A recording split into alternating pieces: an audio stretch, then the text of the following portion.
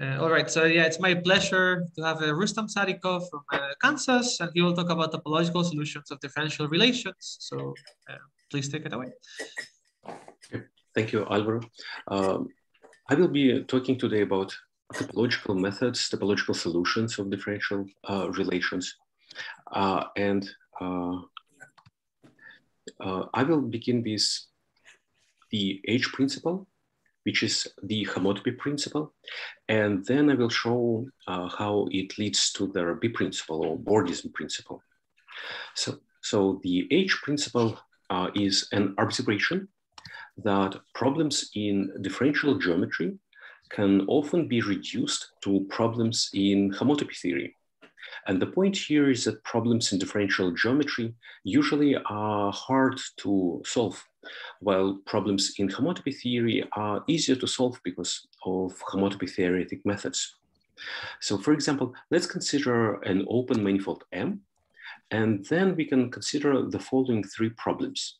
So first, does the manifold M admit a symplectic contact structure? Or does M admit affiliation of a given codimension? Or does M admit a metric of negative scalar curvature? So these are differential geometry problems. However, over an open manifold M, they all reduce to homotopy theory. And in general, the H principle has been formalized, and it has been shown that it is often true.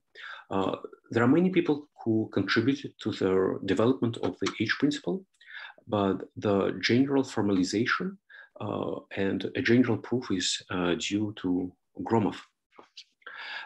Similarly, the B principle or Bordism principle, it is a version of the homotopy principle, and it is an observation that problems in differential geometry can often be reduced to problems in stable homotopy theory. There are several instances, remarkable instances that are known. These are standard Mumford conjecture on modular spaces, Barrett, Preedy, and Quillian theorem, and say Eliashberg theorem on Legendrian immersions. And I propose a formalization of the B principle, and I prove that it is often true. Of course, there are many examples of the B principle, known examples of the B principle, and many people shown in different situations that B principle type statements are correct, are true. So I will, as I said, I will start with the H principle.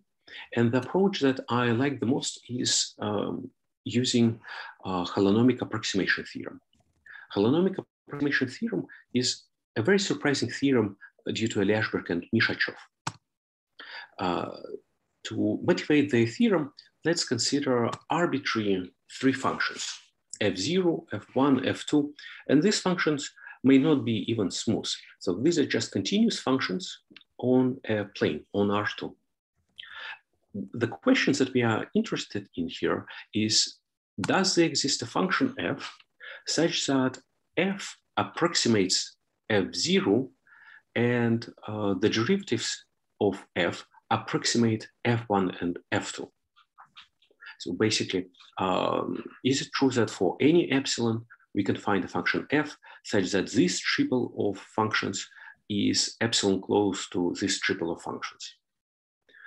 The answer to this question is quite obvious. The answer is no.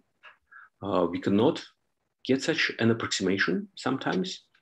For example, suppose that the function f0 is the function x1. So here on R2, I use coordinates x1 and x2. And so the function f0 is the function that increases in the x1 direction. And let us put f1 to be -1 and f2 to be 0.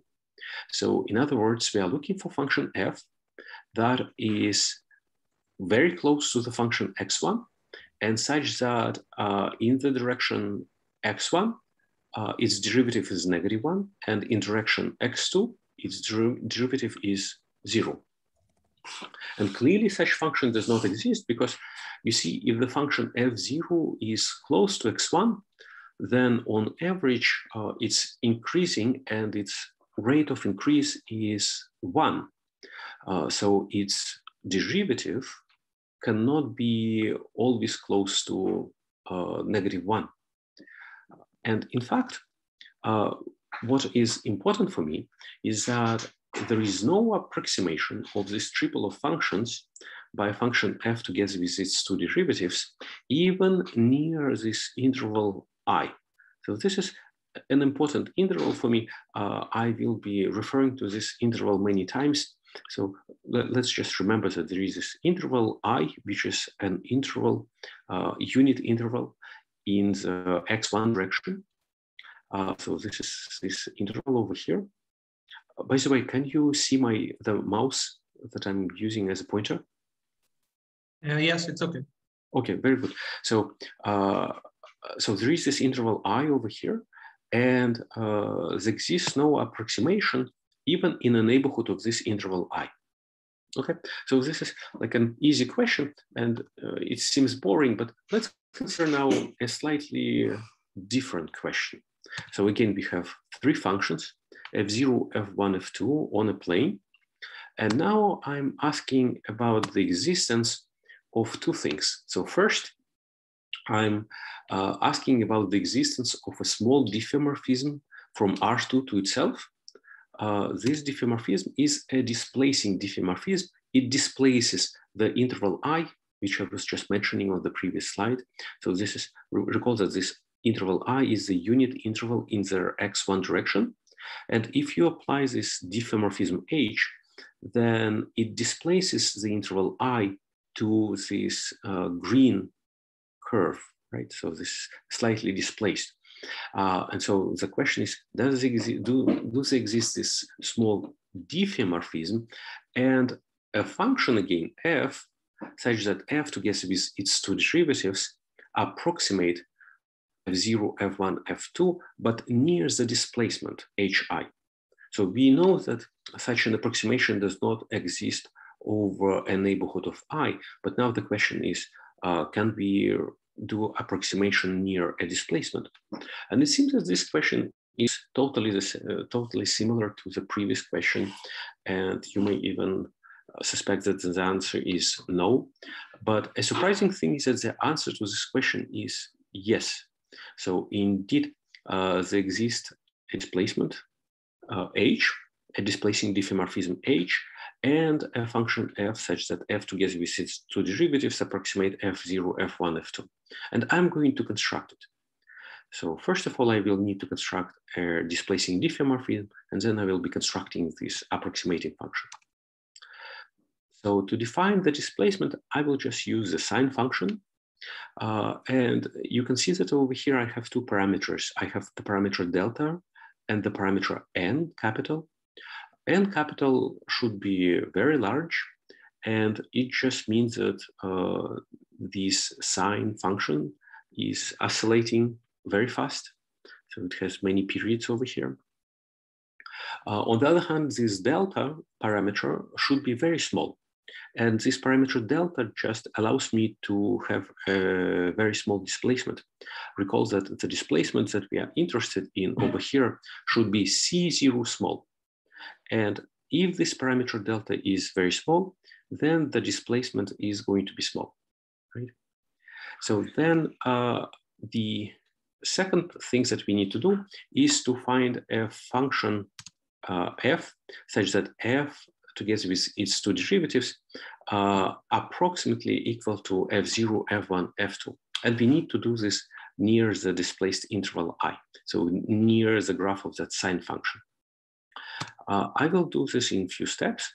So first, I'm going to take this interval I. So the green curve over here is that displaced hi, and I need to have an approximation in the neighborhood of this hi.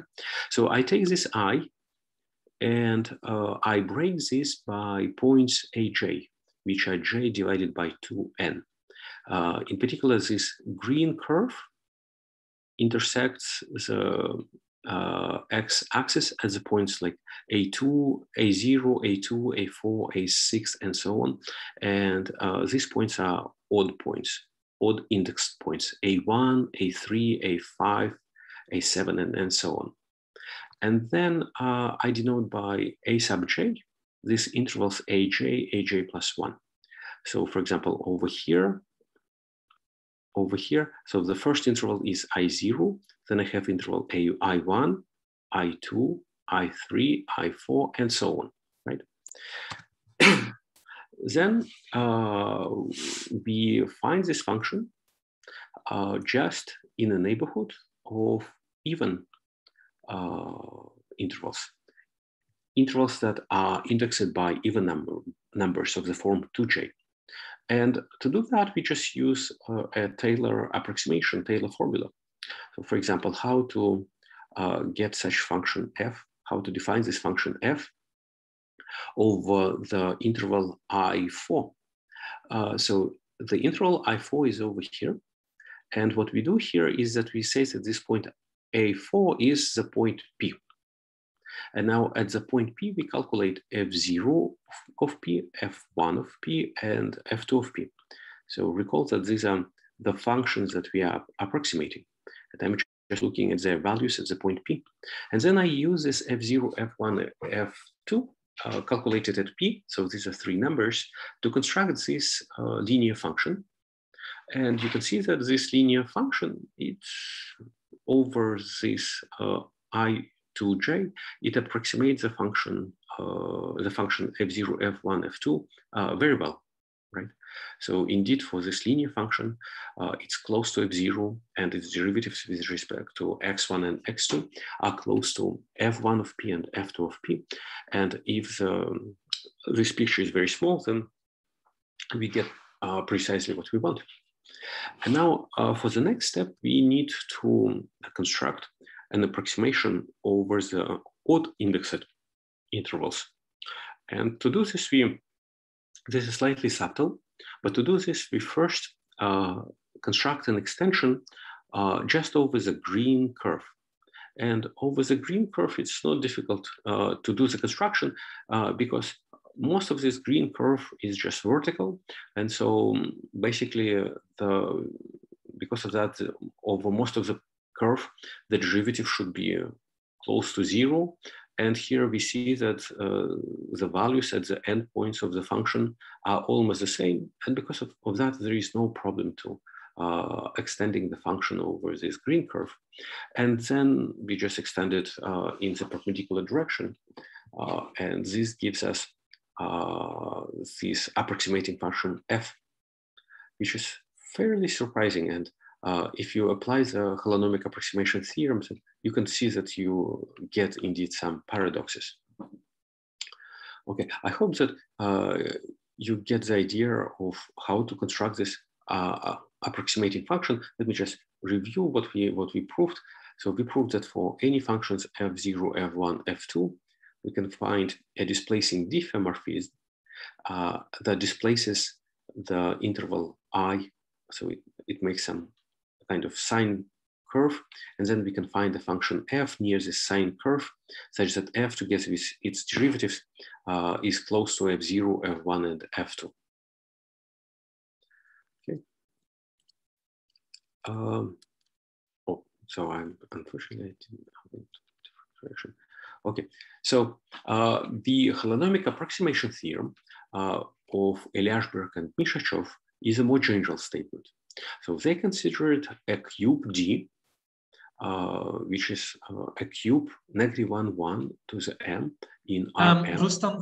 Yes? If I may interrupt. So yes. Marius asked on chat, maybe Marius, I think it's easiest if you just unmute yourself.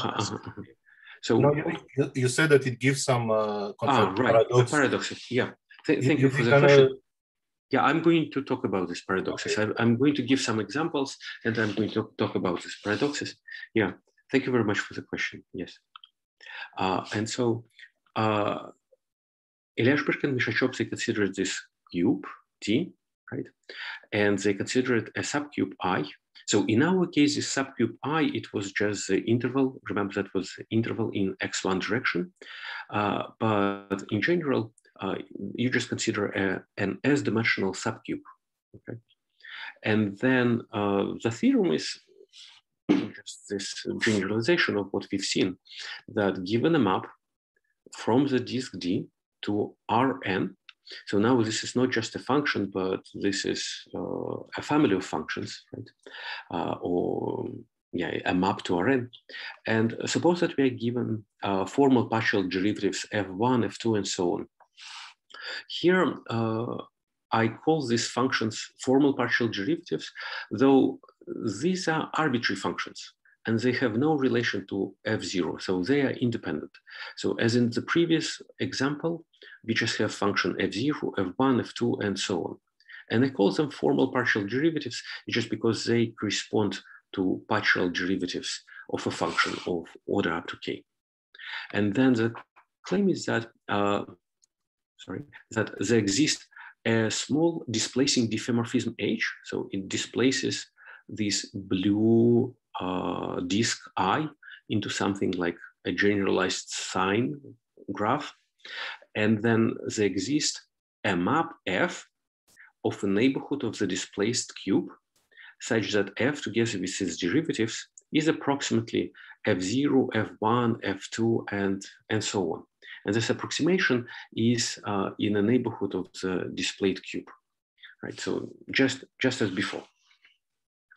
First of all, this Eliarberg-Mishashov theorem is true in its relative and parametric form.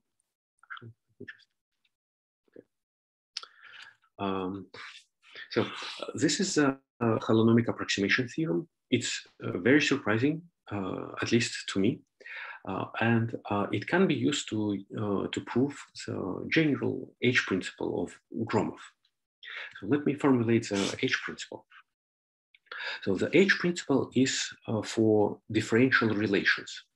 So a differential relation imposed on a function is a system of differential equations and inequalities. So usually we discuss differential equations. We study differential equations where we have equalities, but a differential relation is something more general. And the reason is that in geometry, we often have not differential equations, but differential relations. So many structures are defined by inequalities rather than equalities. And because of that, it's reasonable for geometrists and topologists to consider differential relations rather than differential equations. And furthermore, we like to consider systems of differential equations and inequalities. But for example, solutions to a differential relation, well, it's just functions that satisfy all these equations and inequalities in the system. So this is a fairly obvious definition. And now the idea behind the H principle is how to solve topologically these differential relations is by means of formal solutions. So what is a formal solution? So I will define the formal solution to a differential equation first. To this end, let's consider a differential equation. So a differential equation, it's some equation in terms of x1 through xm, the function f, and derivatives of f. Not necessarily of the first order, this could be derivatives of arbitrary order. And now a family of functions, f0, f1, f2, and so on, is a formal solution if it basically solves these equations when we plug in f0 for f, f1 for df dx1, f2 for df dx2, and so on. If this definition is confusing, it should be clarified by just an example. So let's consider a differential equation. So here I have fifth order derivative of f minus first order derivative of f minus f equals 0. So this is a linear differential equation of fifth order. And actually I chose coefficient so that it's not solvable in elementary functions. But then it's very easy to solve it if we solve it formally. To solve it formally, we just need to produce functions f0, f1, f2, and so on, such that f5 equals f1 plus f0. Indeed, if you have this tuple of functions, then when you plug f0 for f, F1 for F prime, and then F5 for the fifth derivative, then you get identity. So this is a formal solution. And here, when I solve a differential relation formally or differential equation formally, I can use any continuous function. So these functions F0, F1, and F5 are arbitrary functions. So you can see that differential equations, not only this one, but just more general differential equations, they may be hard to solve explicitly, but they are much easier to solve formally. So formally, you don't really need to do much. This was the definition of a formal solution of a differential equation, but as you may expect, formal solutions to differential relations are defined similarly, except so the only difference is that instead of equality over here, I would consider equalities and inequalities. And instead of just one equation, I would consider a system of equations. But otherwise, the definition of a formal solution is just the same. And now, with each differential relation, we can associate not only the space of genuine solutions, so these are solutions to a differential relation, but we can also consider the space of formal solutions, right? So formal solutions, again, these are these tuples, right? We could consider the space of formal solutions. And of course, solutions, genuine solutions, form a subspace of the space of formal solutions. Indeed, recall that again, that these formal solutions, these are tuples of functions, right? And whenever you have a solution, of course, you can produce this tuple of functions. So you just take f together with its derivatives. And of course, this f together with its derivative, let's go back to the definition. And of course, if you have this function f together with its derivative, and if you plug f together with its derivative into the equation and you have the identity, then of course f is a solution, right? And so this way, whenever you have a solution, you can produce this like tuple of functions just by saying that f0 is f, f1 is df dx1, f2 is df dx2, and this way you get a formal solution. So every solution is a formal solution. So the space of genuine solutions is a subspace of formal solutions. So the Gromov-H principle asserts, and this may be true and may be not true. So this is just a principle. So it asserts that this inclusion is a big homotopy equivalence. So if this is a big homotopy equivalence, then we say that the H principle holds true. And surprisingly, in many cases, it is true. Why? So what is a weak homotopy equivalence? So weak homotopy equivalence means that the topological invariants of this space are the same as topological invariants of this space. So topologically, these spaces are basically the same. In particular, if you have a solution over here, if you have a formal solution, then you can deform it to a genuine solution. Or if you have here a family of solutions, then you can deform them into a family of genuine solutions. So this is a very strong theorem because you see, for a differential relation, often it's very hard to solve this differential relation. But as for formal relations, as we have seen previously, so you don't need to do so much work to solve them. And then basically you have this correspondence between solutions and formal solutions. So this is a very strong theorem. So let me show how to prove this, give at least an idea of how to prove a general Gromov-H principle. So here we will consider differential relations that are invariant with respect to coordinate changes. And I will also assume that the differential relation is actually open. So I don't want differential equations. So everything in the system is going to be just inequalities. An example of such a differential relation would be over here. So this is an invariant open differential relation. So first of all, it's invariant with respect to coordinate changes because this differential relation, though it's written in some coordinates, it does not depend on your choice of coordinates, because basically it just says that we are interested in a function with no critical points. And if you have a function which has no critical points, and if you use any coordinate system, such an equation would hold true. And the second, this is an open differential relation because I have strict inequalities, right? And now the H principle theorem states that actually H principle for maps of open manifolds holds true for any open differential relation invariant with respect to coordinate changes. So this is what I kind of promised, that this H principle statement is very often true. And in fact, differential relations can be imposed not only on functions or maps, but also on tensors and other related structures. By the way, over here, I should say that maybe I think that I've written here, but but I haven't stated this, that if you have a differential relation which is invariant with respect to coordinate changes, then such a differential relation can be imposed on maps of manifolds. And the reason is because, well, you can just impose it over coordinate charts, and you know that this differential relation does not depend on your choice of coordinate charts. Examples of these invariant differential relations that are open are basically, say, maps with prescribed singularities or immersions or submersions, something like this. So differential relation can be imposed on tensors and other related structures.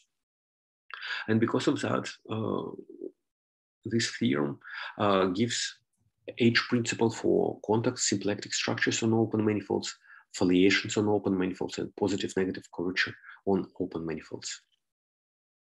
So how to prove this? Here is an example, and this is actually, it asks your question about like paradoxes. So this is one of the paradoxes. So let's consider, say, for example, two functions on R2 without the origin. Right? So we just remove the origin from R2, so this point is not in the domain. And now we consider two functions. One function is absolute value of x, and the other function is negative absolute value of x. These two functions have no critical points, meaning that the surfaces of the graphs are nowhere horizontal. So no tangent plane to these surfaces is horizontal. And so the claim is that you can deform one surface to the other through surfaces that are nowhere horizontal. So you are allowed to modify this surface like little by little, but you're not allowed to make this surface horizontal at any point. So at any point, the tangent plane should not be horizontal. Okay? And this is possible. So of course, if you try and do it in kind of in an obvious way to like avert this, like just push the inside part up and the outside part to the bottom, then of course at some point you will have some point where the tangent plane is going to be horizontal, so you cannot do that. But using the H principle, so H principle says that it's possible because these are open differential relations. So we consider this open differential relation over an open manifold, which is R2 minus 0. And so it should be possible. And in fact, I'm going to give a sketch of the proof of the H principle. And if you just apply that sketch to these pictures, then you immediately get this aversion. Not immediately, I mean that you still have to think a little bit, but it is with Eliashberg-Mishachov holonomic approximation theorem, and with the sketch that I will give, this will be fairly straightforward. Rustam, yes, there's another question from Marius on chat. And I think he would want like, are there like, I guess, explicit algorithms that would exactly do this picture, much like there's like explicit kind of depictions of the sphere inversion and things like this? Yeah, so actually I do not have a video of this, like the inside, like a version of the sphere, but it looks actually very similar. So both are examples of applications of the H principle, and they both kind of use ideas of this holonomic approximation theorem.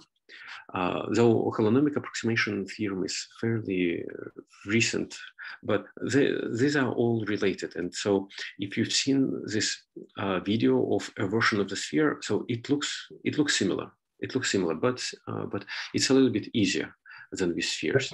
Maybe one of the young students in the audience can do it then.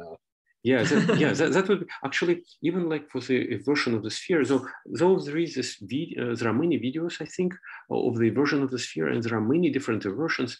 It's still not so obvious that those versions are through immersions. So there are still kind of a couple of points, like the northern pole and the southern pole, usually, that are kind of under doubt, and so one actually has to carefully check that this is fine. And usually, like one uses this corrugations of the sphere to do the inversion. And so, for example, I remember that there was a question of how many corrugations you need to have in order to smoothly inverse the sphere inside out. And so this kind of question is not obvious. It's really, but in this example that I'm showing you here, it's much easier to understand. So this example is much easier. But it is similar. It is similar. So it makes sense to actually make a video for this inversion, and this would be really helpful to understanding the inversion of the sphere and other examples. And so here, okay. So now how to prove the H principle of Gromov? So here's the sketch. And basically, I'm not going to prove in all generality, but kind of the idea is that given a formal solution, right, we need to produce a genuine solution. So we need to show that there is a correspondence between formal solutions and genuine solutions. And so I'm going to show how start from a formal solution and construct a genuine solution. And you can do the same for families, and this basically would prove the theorem. So how to do this? So first of all, we start with a manifold M over which the differential relation is given. And then we find an M-1 subcomplex M prime inside of M, such that the manifold M can be deformed into this subcomplex. And we can deform then M by isotropy to a neighborhood of this subcomplex M prime. And then we can use the holonomic approximation theorem to find a solution near the displacement of this complex. Basically, what we do is we just take here just one disk, one cell in this subcomplex, and we just displace it as an holonomic approximation theorem, and we find a solution because that holonomic approximation theorem it allows us to find function f such that the function f together with its derivatives is close to the given functions f0, f1, f2, and so on. But our differential relation is open. So it means that if you start with a formal solution, then any closed formal solution is also, any closed tuple of functions will be also a formal solution. And this way we can see that holonomic approximation theorem indeed gives us a solution to the differential relation near this displacement, but then we can just deform M further to the neighborhood of this displacement. And if we restrict our solution over the manifold, over the displaced deformed manifold M, then we get a solution to the differential relation. And this is it. So this shows how to start with a formal solution and how to produce a genuine solution. And this is kind of, it kind of explains how to, say, for example, do this inversion. So here you can imagine that you need to take here first, so this manifold is two-dimensional. So first of all, we need to take one skeleton, which is just going to be just one circle over here. Then you need to make a sign out of that circle and continue continue the argument of using holonomic approximation theorem. So this is all about the H principle, and now I will turn to the B principle. So as I said, B principle is a version of the homotopy principle, but it's a statement not only about one differential relation, but it's about a family of differential relations. So we consider now families of differential relations, Rm. These are coordinate invariant open relations on maps from Rm plus D to Rm. So here's this parameter D. So this is some number. It could be negative, it could be positive, it could be 0, but it's going to be fixed. So I call this D the dimension of the map, right? So this is we consider coordinate invariant differential relations imposed on maps of dimension D. And then since these are coordinate invariant differential relations, they impose differential relations on maps of arbitrary manifolds of dimension m plus d and m respectively.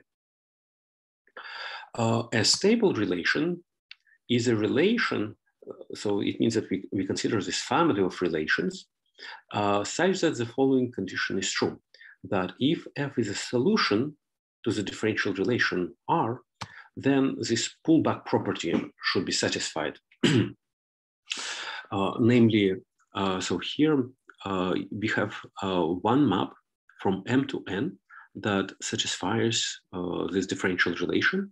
And suppose that we have here a map I from another manifold N prime to the manifold N. And suppose that this map I is such that it is transversed to the map F. Then the pullback is going to be a map from some manifold M prime to N prime, right? And so this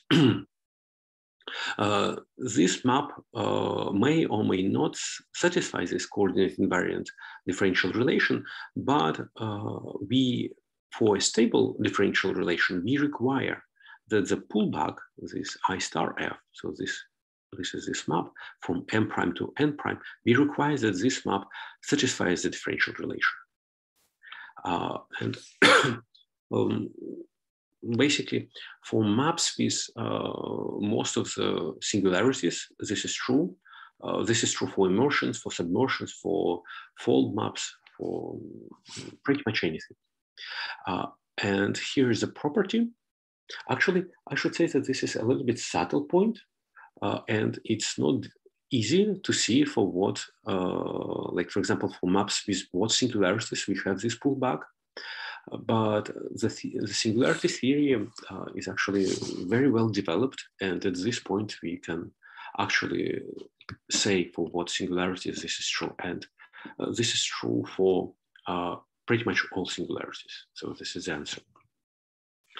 And using the pullback, we can prove the following property very easily, that if we have a solution F from the manifold M to N, then the map F cross identity map, so identity is a map from R to R, then this stabilized map is also a solution to the differential relation. And this kind of shows that, for example, that if you have a map which is a solution, then its trivial homotopy is also a solution to the stable differential relation, which we kind of wanted, we would like to study homotopy theory of solutions. So examples of stable differential relations are differential relations of coverings. This is the differential relation whose solutions are coverings. These are maps of dimension 0. We can consider the differential relation of immersions of codimension D, and this again gives us a stable differential relation. Recall that this dimension D or codimension D, so this is a fixed number. So if we consider immersions of codimension 2, for example, so it means that we consider maps from, say, surfaces to R4, like 3-dimensional manifolds to 5-dimensional manifolds, and so on. So this codimension is important, and it should be fixed. We can consider a differential relation of subportions of dimension D. So again, the dimension of the manifold M is not important. The dimension of the manifold N is not important, but the dimension of the map is important. So this dimension D is how much M is greater than the dimension of D. And then we can consider more generally maps with prescribed singularities. So for maps with prescribed singularities, maps with prescribed singularities correspond to a differential relation, and for almost all prescribed singularities, we get a stable differential relation. So next, why do we care about stable relations? Yes. Can I interrupt you again? Yeah, sure. Are there also examples of stable differential relations involving, let's say, geometric structures or like affiliations or contact things or symplectic things and such? Right. This is a good question. So basically, what we want to do is we want to have this, like for example, so we basically need just the pullback property, right? And say, for example, if you take, say, foliation. So imagine so that instead of this map F from the manifold M to N, suppose that here on N you just have a foliation, right? So basically you just, this N is decomposed into this family of submanifolds. So, and then suppose that you have something that maps into N and it's transfers to all these submanifolds. Then of course, the pullback of the foliation is going to be a foliation of N prime, and it's going to be of the same codimension. And so, so kind of foliations is not not immediately correspond to a differential relation, but the construction still works. So if you have foliation on N, then you can pull back and you get a foliation on N prime. So the pullback property is true. But of course, for any structure, one has to like specifically check if the structure is well behaved under this pullback property. Yeah, this is a very good question. I see. Maybe just one follow-up question, right? Because for instance, for foliations, people build in this pullback property by considering like Hafliger structures and such. Right. Yeah, it is actually very, very closely related. So this is also the H principle. Yeah. So yes. Okay. So the kind of the formal foliation would be a Hafliger structure, right? And so could you do this in general, like build this pullback property into your differential relations by considering Hafliger type objects? Right. So yeah, I think that this is a great question. Frankly, I have not done this and I have not thought about this, but I think that this should be possible. And this might be valuable because you see, when you consider this Hafliger structures, they are kind of complicated. So the classifying, so I'm going to talk about modular spaces, which are like something more precise than classifying spaces. But for example, classifying spaces for foliations are extremely complicated. They are like tremendously complicated. And of course, if you can make it stable, then I expect that many things should be simplified, and so some new calculations could be available. So yeah, I think that this is a great question. Yes. Okay. Yeah, thanks. That's helpful. Okay. So as I said, I have not thought about this much, and so so the question now is why do I want this stability, this kind of pullback property? Why this thing of being stable is important? And the reason why I would like to consider stable relation is because of this modular space construction. And in fact, this modular space construction, I've seen the first example that is actually like for foliations. And this construction, it was like long ago, I don't know, it's a really old construction for foliations, but this construction can be, and I'm not sure that it first appeared for foliations. It could have appeared for some other structures first. But this construction, it can be applied in a more general setting. So here's how it is applied. So what I'm going to do now is I'm going to consider a discrete set. So this xn, these are just points. So no topology. So this is discrete set. I mean that this is kind of an obvious topology. So this is just a discrete set.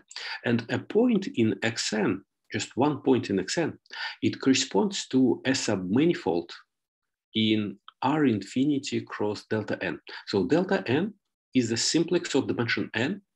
This R infinity, it's kind of not so important. I mean that it's very important, but for getting an idea, this kind of can be ignored if you'd like, because you see R infinity is so big that like mn plus d can be modified in R infinity any way you want. But the point here is that when you project this submanifold into delta n, this map should be proper. Proper means that the manifold M may not be a compact manifold, but if it has any, so the definition is that the inverse image of compact set is compact. So basically all non-compactness of M goes to infinity in R infinity. So the projection should be an R map. So it should be a solution to this given differential relation. And it should be transversed to each face, right, of the simplex. So this is the set. So there are many solutions of a differential relation usually. And I just say that each solution, it corresponds to a point here in Xn. And now, the modular space is a geometric realization of this simplicial set. I do not expect that all students know what realization of the simplicial set is, so I will give an explicit construction. So for each solution, f in Xn, I take a simplex. And so here, for example, I have this simplex delta nf. And here, my kind of on this picture, the differential relations that I consider is the differential relation of immersions of codimension 1. So if I have a two-dimensional simplex, then an immersion of codimension 1, it looks like this red curve. So I have this curve. And then if I may have another simplex, like for example, here's another simplex. This is a simplex with another solution, which is here immersion of codimension 1 is just the inclusion of the 2 points. Now suppose that we consider a face map. So a face map is just the inclusion of this curve or this simplex as a face. And suppose that G here is a pullback of F. And you can see that if you map this simplex over here, then kind of this solution, it kind of agrees with the solution here over the face. So it means that G is a pullback of F. So since they agree, what I do is I just identify them. So I identify this simplex with face and this solution G, these 2 points, with just a restriction of F to this face. But of course, this simplex should be identified with faces of some other simplexes. For example, here we have another solution, say H. And over here, we have this simplex identified with this face. And if you identify this simplex with this face, and if you identify this simplex with this face, then together they produce something like this. And the solution now will be producing something like this, okay? And now what we do is we take actually all possible simplexes in all these xn's, and we do all these identifications, and we get a huge space. And this is a modular space of solutions. So the modular space of solutions, it has homotopy type of the classifying space, as I will explain in a second. And in particular, for example, if your differential relation say, submersions of dimension d, then it means that this modular space, which is a topological space, is of homotopy type of this disjoint union of BDiff of manifolds of dimension d. So this is kind of is a nice construction for this space. Okay. So this is an important construction for modular space of solutions. The reason why modular spaces are important is because of this, say, universal property. So suppose that we have a stable differential relation, and now take a proper solution of this differential relation. So this is a solution. So this M is mapped to N. And now the claim is that whenever you have a solution F, you get a classifying map U sub F to this modular space. So this modular space, it serves as a classifying space. So this kind of, you may have seen this for example, vector bundles, classifying spaces of vector bundles, or classifying spaces of other structures. So say, for example, for vector bundles, whenever you have a vector bundle over the manifold N, then you have a map from N to the classifying space that pulls back the vector bundle. And here it is something similar, but for maps. So we have this classifying space for solutions to differential relation. So whenever you have a map into this classifying space, you pull back a solution, and the other way around, if you have a solution, you map it to the classifying space. So you have an essentially unique, at least up to homotopy map that pulls back to the given solution. So the model space is a little bit more than the classifying space, because in some setting, this universal map UF is just unique, not only up to homotopy, but it is unique. So now let me kind of show how to construct this classifying map. So we are given this map F from a manifold M to N. And so first of all, we can lift this map F to an embedding. So kind of one component from M to N. So this is just the map F. And another component from M to R infinity is just some general position map. So it's going to be an embedding. And so we have this embedding. Then we get a triangulation of N. So we just split N into simplices. And we can choose this triangulation so that this triangulation is actually transfers to the manifold, to the map F. And then we can just look at any of these simplices, and we can look at the solution F only over this simplex. And then if you have this simplex with the solution, then we know that there is a copy of such a simplex with the solution in this modular space, because modular space, remember, it just consists of all possible simplices with solutions. And so, of course, this simplex maps to a simplex in this modular space. And this way you get this classifying map. So this universal so we have this universal property. In particular, we can define characteristic classes of solutions, and we can use modular spaces to calculate these characteristic classes. So what is a characteristic class? So a characteristic class of a differential relation is a function that associates with each solution a cohomology class in the base, in the manifold N. So whenever you have a solution, so there is a cohomology class in N that somehow characterizes this solution. And the requirement is that this characteristic class should satisfy the pullback property. So whenever we have a map I to N transfers to F, we can form another solution. And the characteristic class of the new solution should be just the pullback of the characteristic class of the old solution. So this is the pullback property for characteristic classes. You may have seen characteristic classes, say, for example, for vector bundles, and these are very similar, but for solutions to differential relations. And an important property is that characteristic classes of a given differential relation are in bijective correspondence with cohomology classes of the modular space.